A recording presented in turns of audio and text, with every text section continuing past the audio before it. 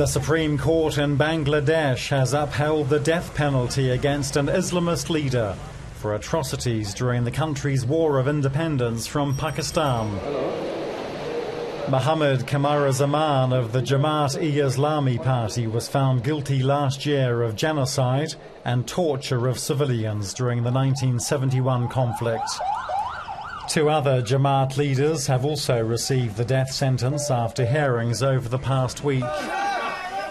Bangladesh opened inquiries into war crimes in 2010, and the government has been facing growing demonstrations with calls for harsh penalties. An estimated 3 million people died in the war between Pakistani forces and Bangladeshi nationalists backed by India.